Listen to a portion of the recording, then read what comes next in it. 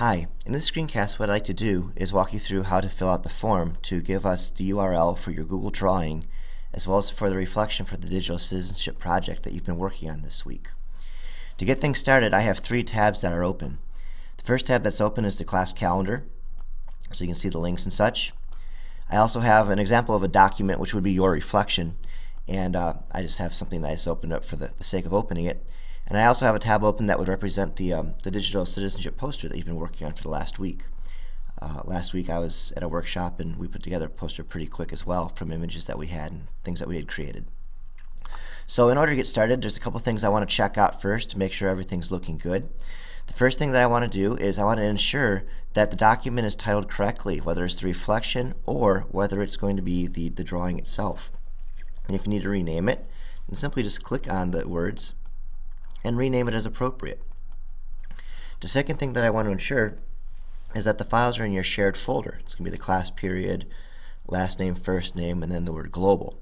If it's not in there, there's going to be some serious problems for me to be able to see it when we grade it, as well as for it to appear in the portfolio when we start building that tomorrow.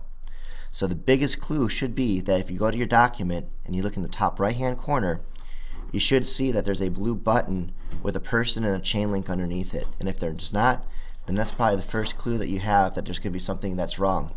So if you need to fix it, make sure you click the folder icon and choose the folder that's the class period and your name and such. Do this for both the document and for the poster. And please take a moment to pause this and make sure it's done. Okay, now that you're back, I'm back to the class calendar. And if you go to the bottom date here, you'll see a form that needs to be completed. So if you please click on it. Let me try that one more time. What you're going to be seeing here is some information. So you're asked to give your name, your class period, and the URLs. So for your first name, of course, you would put in your first name and go ahead and capitalize it as appropriate. You would choose your class period. And then you need the URL of the poster as well as for the write-up. So if you go to the poster, this big old thing right here is the URL. Highlight that entire thing and copy it. Go ahead and paste it in the form. That was for the write-up, I believe. No, that was for the poster. I'm sorry. Let me go back.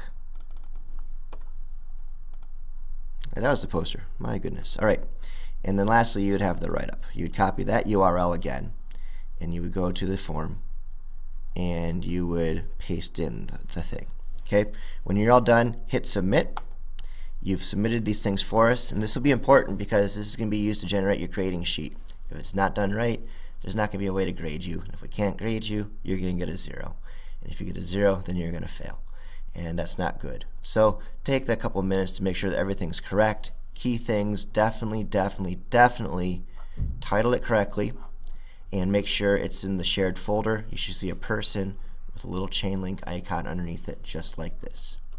Thanks for watching.